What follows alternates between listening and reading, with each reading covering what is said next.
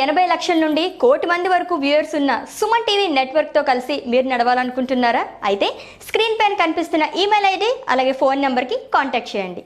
Hi hello నమస్తే, welcome to our channel. నేను మీ సౌజన్య. ఈరోజు మనతో పాటు ఉన్నారు science and technology expert C Harikrishna గారు. వారితో మాట్లాడదాం. నమస్తే. నమస్తే. సో హరికృష్ణ గారు, చంద్రయాన్ 2 ప్రాజెక్ట్లో అసలు ఏ అంశాలని దృష్టిలో పెట్టుకుని ఇస్రో సైంటిస్టులు దాన్ని లాంచ్ చేయడం జరిగిందంటారు? అసలు ఆ ఓవరాల్ వ్యూ ఏంటి? అంటే చంద్రయాన్ కార్యక్రమం అనేది తీసుకుంటే చంద్రుడిని అన్వేషించడం. అంటే చంద్రుడిని దాదాపు మనం 1950 నుంచి అన్వేషించే పనుల్లో వివిధ అంతరిక్ష సంస్థలు ఉన్నాయి.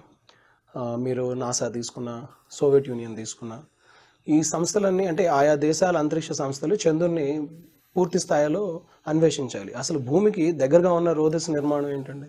చంద్రుడు. అందుకని చంద్రుడిని అన్వేషించే ప్రయత్నం మనిషి ఖచ్చితంగా చేయవలసి ఉంటుంది. ఈ క్రమంలో భారత్ కూడా చంద్రయాన్ 1 అనే కార్యక్రమాన్ని 2008లో ప్రారంభించింది. చంద్రయాన్ 1లో భాగంగా ఏంటంటే చంద్రుడి చుట్టూ తిరిగే ఒక ఉపగ్రహాన్ని వేశాం. అంటే చంద్రుడి చుట్టూ ఒక 100 కిలోమీటర్ల ఎత్తులో అది తిరుగుతూ తన దగ్గర ఉన్న పరికరాలు, సాంకేతిక పరికరాలన్నింటినీ ఉపయోగించి చంద్రుడిని, దాని ఉపరితలాన్ని పూర్తి స్థాయిలో చిత్రీకరించడం.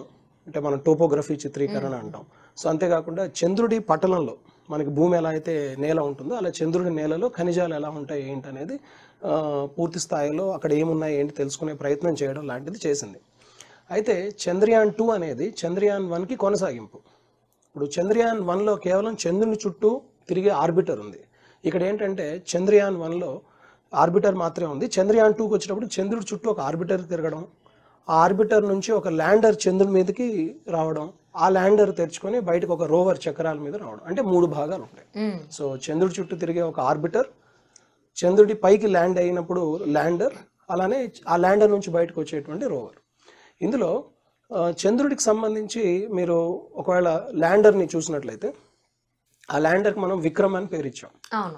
డాక్టర్ విక్రమ్ సారాభాయ్, భారత అంతరిక్ష కార్యక్రమ పితామహుడు అని అంటారు. ఆయన పేరు మీద విక్రమ్ అని మనం పేరు పెట్టాం. అలానే ఈ చంద్రుడి మీద నడిచేటువంటి 6 చక్రాలు కలిగినటువంటి రోవర్ను ప్రజ్ఞాన్ అని పేరు ఇచ్చాం. ఈ 3 భాగాలు కలిపితే చంద్రయాన్ 2. ఈ 3 భాగాలు కలిపితే చంద్రయాన్ 2. అయితే భారత్ చంద్రయాన్ 2 నిర్వహించడానికి అప్పుడు 2007లో రష్యాతో ఒక ఒప్పందం ఏర్పరచుకుంది. రాస్ కాస్మాస్ అని ఒక రష్యన్ స్పేస్ ఏజెన్సీతో ఒప్పందం. ఆ ఒప్పందంలో భాగంగా ఏంటంటే చంద్రయాన్ 2లో మనకు మెయిన్గా ఆర్బిటర్ ఉంది. ఈ ఆర్బిటర్ మనం అభివృద్ధి చేసుకుంటాం. తర్వాత ఆర్బిటర్ని కిందకి తీసుకెళ్లే ల్యాండర్ని రష్యా ఇస్తుంది. ఆ ల్యాండర్ నుంచి బయటకు వచ్చేటువంటి రోవర్ని మళ్ళీ భారతే అభివృద్ధి చేసుకుంటుంది.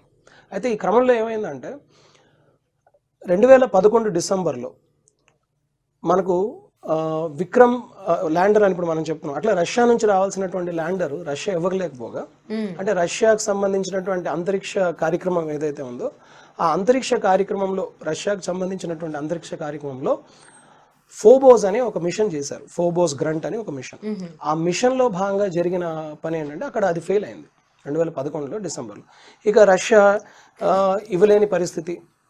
ఈ క్రమంలో భారత్ తన ల్యాండర్ని తానే అభివృద్ధి చేసుకోవాలనేటువంటి ఒక సంకల్పంతో ముందుకు వచ్చింది. దాంతో ఇది పూర్తి దేశీయ కార్యక్రమం అని చెప్పొచ్చు. చంద్రయాన్ 2 అనేది పూర్తి దేశీయ, ఈ 3 భాగాలు ఉన్నటువంటిది దేశీయ కార్యక్రమం అని చెప్పొచ్చు. హరికృష్ణ గారు, చంద్రయాన్ 2 ప్రాజెక్ట్లో మనకి మీరు చెప్పారు ఆర్బిటర్ ఉంది, అలాగే Vikram lander and Pragyan rover. Vikram lander మనకి ల్యాండింగ్ చేసే ఆ టైంలో మనకు కొంచెం టెక్నికల్ ఇష్యూస్ వల్ల అది జరగలేదు. అంటే ఇక్కడ గ్రౌండ్ స్టేషన్ నుంచి ఏది సంకేతాలు పంపిస్తారో అవి దానికి చేరకపోవడం వల్ల అదేం చేయలేకపోయింది. దాని లైఫ్ స్పాన్ వచ్చేసి 14 days అని చెప్పారు ఇస్రో వాళ్ళు కూడా. ఫైనల్లీ విక్రమ్ ల్యాండర్ అనేది మనం సక్సెస్ అనుకోవాలా, లేదంటే ఫెయిల్ అనుకోవాలా? అంటే కార్యక్రమం మొత్తం మనం తీసుకున్నట్టయితే చంద్రుని అన్వేషణలో చంద్రుడి చుట్టూ తిరుగుతున్నటువంటి ఆర్బిటరే ప్రధానం. ఓకే. మొత్తం మనం చేయాల్సిన మనకున్నటువంటి లక్ష్యాలన్నింటిలో కనుక మీరు తీసుకున్నట్టే 90 to 95% సమ్వేర్ అరౌండ్ ఆర్బిటరే నిర్వహిస్తుంది. ప్లస్ చంద్రుడి నుంచి విడిపోయి చంద్రుడి మీదకి చేరినటువంటి విక్రమ్ ల్యాండర్ యొక్క జీవితకాలం ఆ 14 days. దాని నుంచి బయటకు వచ్చిన రోవర్ కూడా అంతే ఉంటుంది. అయితే ఒకవేళ చంద్రుని మొత్తం అన్వేషణలో చంద్రయాన్ 2లో ఆర్బిటరే ప్రధానం. చంద్రయాన్ 2 నుంచి ఇప్పుడు మనం చూడండి జూలై 22, 2019. మనం ఇక్కడ GSLV Mark 3 అని ఒక నౌక నుంచి మనం చంద్రయాన్ 2ని భూమి చుట్టూ కక్షలోకి తీసుకెళ్ళాం. అయితే అక్కడి నుంచి తర్వాత మళ్ళీ చంద్రుడి మార్గం వైపు వెళ్ళి చంద్రుడి కక్షలోకి ఇది దాదాపు మళ్ళీ 20 ఆగస్టు 2019 చంద్రుడి కక్షలోకి వచ్చింది. అయితే మీరు గమనించాల్సినటువంటి విషయం ఏంటంటే విక్రమ్ ల్యాండర్ ఫెయిల్ అయింది, విక్రమ్ ల్యాండర్ ల్యాండ్ అవ్వలేదు అనే మాట మనకు వస్తుంది. జనరల్గా చంద్రుడి చుట్టూ జరిగినటువంటి కార్యక్రమాలు కనుక 1958 నుంచి ఇప్పటి వరకు తీసుకుంటే మొత్తం 109 కార్యక్రమాలు జరిగాయి. సో చంద్రుడు వివిధ దేశాలన్నీ చేపట్టింది. అందులో 61 మాత్రమే మామూలుగా సక్సెస్ అయ్యాయి. సేమ్ అదే విధంగా ఇప్పుడు మనం చేసాం చూడండి, చంద్రుడి మీదకి ల్యాండ్ చేయడం అనేది. ఈ చంద్రుడి మీద ల్యాండ్ చేసే కార్యక్రమాలు ఏవైతే ఉన్నాయో అవి కూడా సమ్వేర్ 46 వచ్చాయి ఇప్పటి వరకు. అందులో 21 మాత్రమే విజయం సాధించాయి. అంటే అటు ఇటుగా పర్సెంటేజ్ అనేది మీకు 50% ఉంది. సో అంచేత ఇది ఫెయిల్యూర్ అని చెప్పడం అనేది నిజంగా సమంజసమైనటువంటి విషయం కాదు. ఎందుకంటే ల్యాండర్ కిందకు వచ్చి అది కరెక్ట్గా ల్యాండ్ అయ్యి దానిలో నుంచి రోవర్ బయటకు వచ్చి అవి చేపట్టే పరిశోధనలతో పోలిస్తే పైన ఆర్బిటార్ చేపట్టే పరిశోధనలే చాలా కీలకమైనవి. అంటే ఇది మరోలా కూడా మనం అనుకోవచ్చు, అంటే ఇది మాత్రం ఫెయిల్ అయింది అని అనుకోవచ్చు. మరోవైపు ల్యాండర్ యొక్క విధులు తక్కువే కదా, అందుకనే మనం ఇది మొత్తం సక్సెస్ 90% అంటున్నాం అని అనుకోవచ్చు. కానీ ఒక రికార్డు కనుక తీసుకున్నట్టయితే this is not a big failure. First of all failure అని అనుకోవాల్సినటువంటి అవసరం లేదు. ఇప్పుడు ఫర్ ఎగ్జాంపుల్ చూద్దామండి, 1993లో ఫస్ట్ టైం పిఎస్ఎల్విని మనం టెస్ట్ చేసాం. పిఎస్ఎల్వి అని నౌకను టెస్ట్ చేసాం, అది ఫెయిల్ అయింది. అలానే అంతెందుకు మొదటి రాకెట్, భారతదేశానికి సంబంధించిన మొదటి రాకెట్ 1969లో మనం మొదలు పెడితే అబ్దుల్ కలాం గారి నేతృత్వంలో 1979లో ఫస్ట్ అది లాంచ్ చేసేటప్పుడు ఫెయిల్ అయింది. సో భారతదేశం కార్యక్రమం ఏది తీసుకున్నా, వివిధ ఇతర వివిధ దేశాల అంతరిక్ష కార్యక్రమం ఏది తీసుకున్నా సరే మనం చూస్తున్నది ఒకటే, అన్ని కార్యక్రమాలు చేపట్టిన ప్రతి కార్యక్రమం సక్సెస్ అవ్వదు. ప్లస్ ఇంకొకటి ఏంటంటే ల్యాండర్ విషయానికి, ఇక్కడ విక్రమ్ ల్యాండర్ విషయానికి వస్తే చంద్రయాన్ 2 ఆర్బిటర్ నుంచి ల్యాండర్ వేరుపడి చంద్రుడి చుట్టూ గంటకు 6048 కిలోమీటర్ల వేగంతో తిరుగుతున్నది. చంద్రుడి చుట్టూ ల్యాండరు 6048 కిలోమీటర్ల వేగంతో తిరుగుతున్న దాన్ని మనం దాని నుంచి తప్పించి చంద్రుని మీదకి తీసుకురావాలి. అంత వేగంలో ఉన్న దాన్ని తీసుకొచ్చి 15 నిమిషాలు ల్యాండింగ్ కార్యక్రమాన్ని నిర్వహించడం అనేది సాధారణ విషయం ఏమీ కాదు. సో 12 నిమిషాల వరకు సజావుగా సాగినటువంటిది చివరి 3 నిమిషాల్లో దాని ట్రాజెక్టరీ నుంచి పక్కకు తప్పుకొని మనకు కాంటాక్ట్ లేకుండా పోయింది.